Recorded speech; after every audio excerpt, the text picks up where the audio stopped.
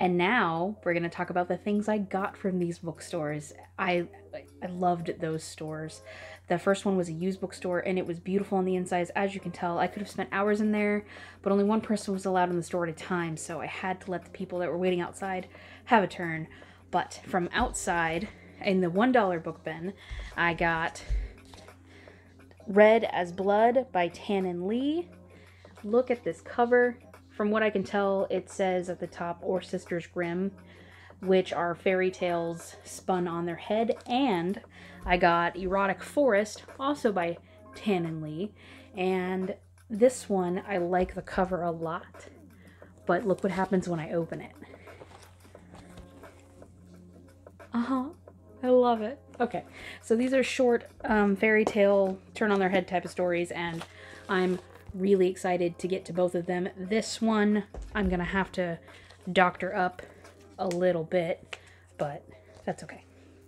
So then I got excuse me, the annotated H.P. Lovecraft story collection, and it's pretty heavily annotated. Like the bottom, the annotations at the bottom are pretty good, and I'm excited for that. I love finding annotations in books. I'm not really sure why, but if you do love that, let me know that you love that. So then the comic book store. I'd never been to that comic book store. I've never been to either of these, but my local comic book store that I loved very much closed down. And I don't know if it was because of the pandemic or not. So being in another one that really felt like home was really great for me. So I got a new Doctor Who comic, which is not brand new, but it's one I don't have. So that's exciting. Look at that cover art. It's so pretty. Okay. And then I got Eve, volume 1. And volume 2.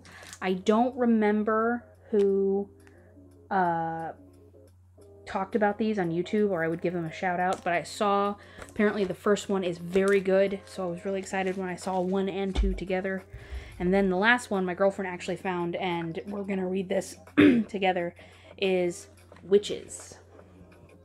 Which it really seems like it would be something that we would both like, so we're gonna kind of do this together. But I do want to show you some of the artwork.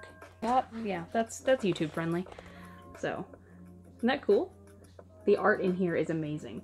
So that is my mini, well, I should say not mini book haul, but just general book haul, because I've never done one before.